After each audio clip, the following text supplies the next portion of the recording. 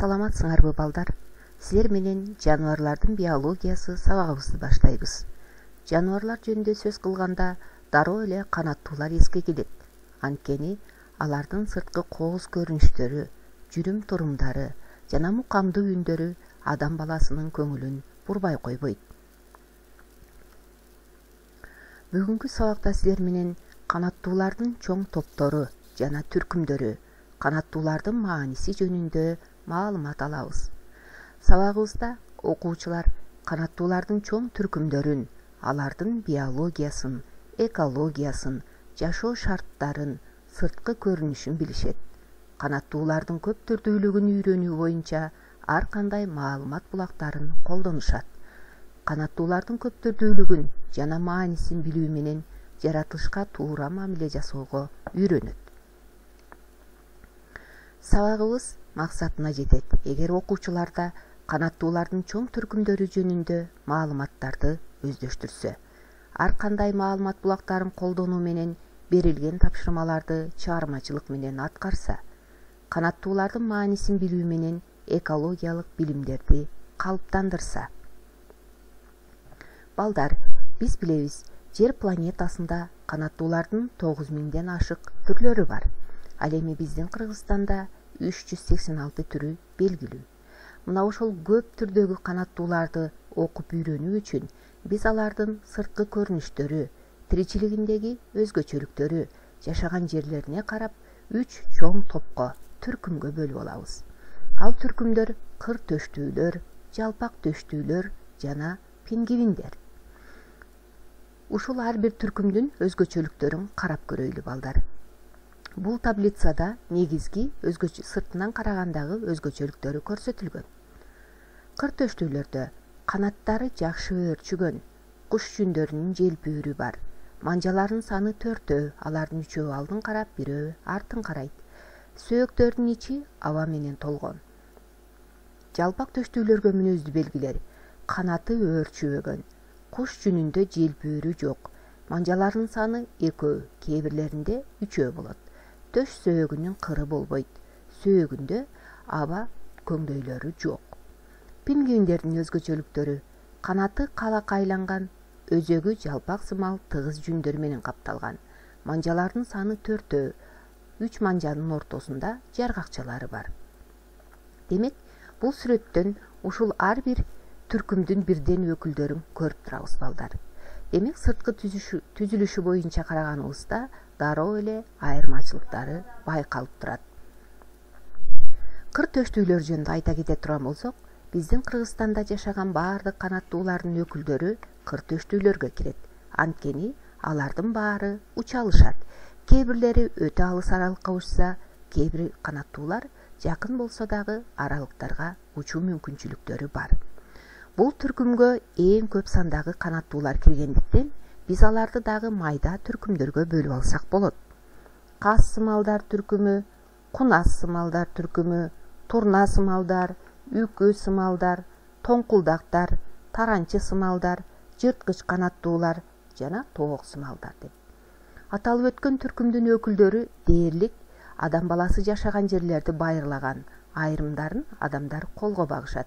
Алардын жүрүм турумдары, тиричилиги, түзүлүштөрү боюнча биз өзүбүз көрүп, байкап жүргөн болушубуз керек. Мисалы үчүн, таранчы сымалдардын өкүлдөрү бул кузгун, сагызган, кара чыйырчык, кайчы тумшук. Бул канаттуулар адамдар жашаган жерлерде байыр алып жүрүшөт. Демек, алардын тиричилиги жөнүндө бизде азыраак болсо дагы маалыматтар бар. Андан кийин жалпак төштүүлөр жөнүндө айтып өтөйлү балдар. Бул түркүмгө кирген жануарлардын саны бир топ азыраак, жана алар белгилүү гана жерлерде таралган. Бул жерде киви жана эму төө куштарынын сүрөтү турат. Демек, жалпак төштүүлөргө көбүнчө төө куштардын түрлөрү кирет. Төө куш дегенде дароо эле эске страус түшөт. Анын тиричилиги, түзүлүшү жөнүндө бизде маалыматтар бар. Биз эму төө кушу жөнүндө айтып көрөлү. Эму төө кушу Австралияда кездешет.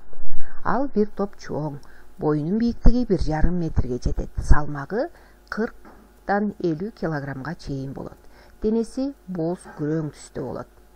Ургачылары 7-8 жумуртка тууйт. Уясын жерге салышат. Жумуртканын да көлөмү чоң болуп, салмагы 700 граммга чейин жетет. Эң кызыгы, жумурткасын көбүнчө эркектери басып чыгарат. Эмо сууга түшсө жакшы сүзөт жана алыс аралыкка жакшы чуркай алат. Сыртынан карап көрсөк, мойнунда жана бутунда жүндөрүнүн жок экендигин көрүп турабыз. Ошондой эле кооз, куш жүндөрү дагы көп деле байкала бербейт. Бардыгы эле жалпак төштүүлөр чоң канаттуулар эмес. Алардын ичинде кичинекейлери да бар. Мисалы үчүн киви. Бул Жаңы Зеландия аралында жашайт. Дарактардын көңдөйлөрүндө жаарларга уя салат. Салмагы 2-3 килограмм. Буттары жоон жана кыска болот.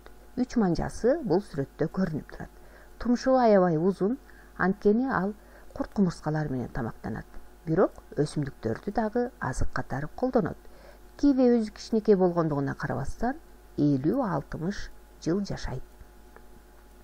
Бул жалпак төштүүлөрдүн өкүлдөрү жөнүндө маалымат. Карасак балдар, булар көбүнчө талааларда жана чөлдөрдө жашоого ыңгайланган канаттуулар. Пингвиндердин өкүлү. Пингвиндердин император жана адели деген 2 түрүнүн сүрөтүн көрүп турабыз. Булардын жалпысынан болуп өзү 20 түрү белгилүү. Сырткы көрүнүшүн сүрөттөн көрүп турасыңар, өзгөчөлүгү булардын жүндөрүндө. Жүндөрү абдан кыска жана тыгыз жайгашкан. Себеби булардын тиричилиги суу менен байланышкан. Өмүрүнүн көпчүлүк бөлүгүн сууда сүзүп жүрүү менен өткөрөт. Демек, сууга сүзүп жүргөндүктөн булардын денесине суу жукпагандай болуп, жүндөрү ыңгайланган. Жана терисинин астында калың май катмары бар. Ал май катмар 2 кызматты аткарат. Кыштын ызгаар сууктарында пингвиндерди сууктан коргойт. Кээ бир учурларда алар тамак таппай калышат. Мына ошондо май тамактын булагы катары кызмат кылышат. Пингвиндердин өзгөчөлүгү кыштын эң суук күндөрүндө 1, кээде 2 жумуртка туушат. Булардын териси денесине жабышып турбайт. Айрыкча курсак жагында териси буш болуп, ал бүгүчтөрдү пайда кылат.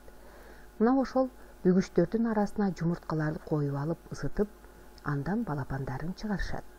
Балапандары чыккандан кийин аларга балык жана башка тамактарды алып келип берет. Негизи пингвиндер балык, кальмарлар жана майда жаныбарлар менен тамактанышат. Бирок жээкте балапандардын саны өтө көп болгондугуна карабастан, эч качан ата-энелери өзүнүн баласынан жаңылбайт. Дагы бир пингвиндердин өзгөчөлүгү, булар кыштын ызгаар сууктарында баары тике туруп бири-бирине жөлөнүп ысынышат. Ортодо тургандары жылынып бүткөндөн кийин алар акырын жылып сыртка чыгып, сырттагылары ичке киришет.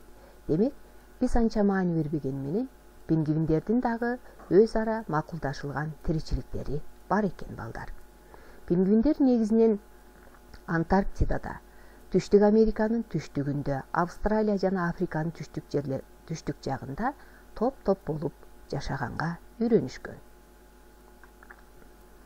Балдар, биз жогоруда канаттуулардын түркүмдөрү жөнүндө маалымат алдык. Алган маалыматтарыбызды бышыктоо максатында бул жерге кластердин бир үлгүсүн коюп койдум. Жалпак төштүүлөр жана алардын таралышы боюнча. Бул жерде биринчи таралышына карасак, алар Африкада, Түштүк Америкада, Австралия жана Жаңы Зеландияда гана кездешет. Бирок бир эле түрдүн өкүлдөрү эмес, ар бир жерде өз-өзүнчө түрлөрдүн өкүлдөрүн көрүүгө болот. Мисалы, Африкада страустар, Түштүк Америкада нанду жана панду төө кушу, Австралияда эму төө кушу, ал эми Жаңы Зеландияда киви жашайт. Балдар, биз эми канаттуулардын маанисине токтолуп өтсөк. Канаттуулардын маанисин тактап алыш үчүн биз Т схеманы толтурганга аракет кылып көрөлү. Бул Т кадимки эле Т тамгасы. Бир жагында канаттуулардын жаратылыштагы мааниси, экинчи жагында адамдын жашоосундагы мааниси турат. Эң алгач жаратылыштагы маанисине токтолуп көрөлү.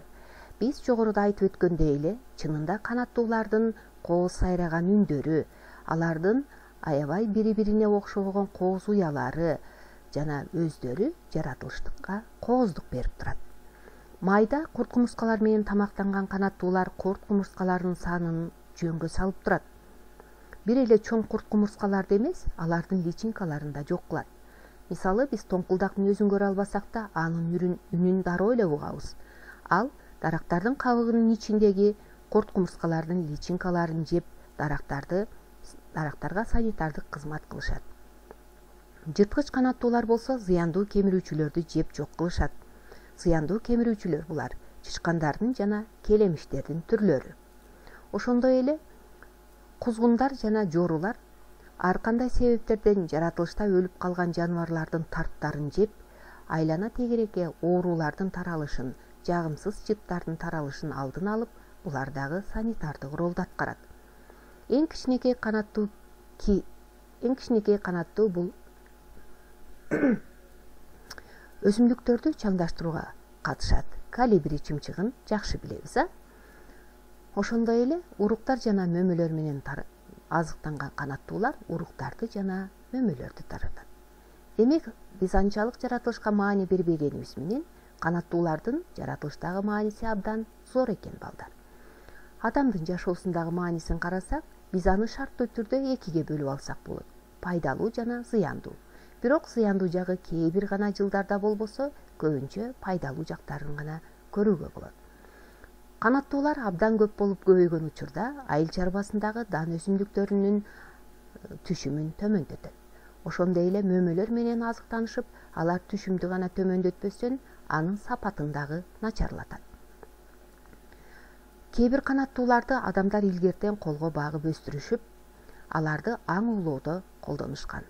Аң уулоо болсо спорттун бир түрү болуп калды бүгүнкү күндө. Азыр адамдар үй канаттууларынын эң көп түрлөрүн өстүрүшөт. Андан азык катары эт, жумуртка жана ар кандай багытта колдонуу үчүн жүн алышат. Балдар, силер билесиңер да, бизде 1998 жылдан баштап төө кушту дагы өстүрүп башташкан. Канаттууларды өстүрүү бүгүнкү күндө жеңил жана пайдалуу бизнестин булагына айланып калды. Базар экономикасынын шартында өтө көп каражат коротпостон канаттууларды багып, андан жакшы пайда тапкандардын саны күн санап өсүп жатат. Андан башка дагы чоң имараттардын, айрыкча супермаркет деп коебуз, мына ошол жерлерде, жаратылыш парктарында, адамдар эс алуучу жайларда кооздук үчүн мыкты сайроочу куштарды багышат. Кээде аларды бирден экиден үйдө баккандар да бар. Мисалы үчүн тоту куштар жана сайроочу канаттуулардан канарейкалар. Балдар, биз канаттуулардын түркүмдөрү жана алардын мааниси жөнүндө маалымат алдык. Эгерде силерге канаттуулар абдан кызыктуу болсо, ар кандай маалымат булактарын пайдаланып жана үйрөнгөн билимиңерди өзүңөр таблицага, тест түрүндө схемаларды түзүү жана кластер, синквейндерди түзүү менен бышыктасаңар болот. Бул тапшырмаларды аткарууда баарыңарга ийгилик каалайм. Анда эмесе бүгүнкү сабагыбызды жыйынтыктайбыз.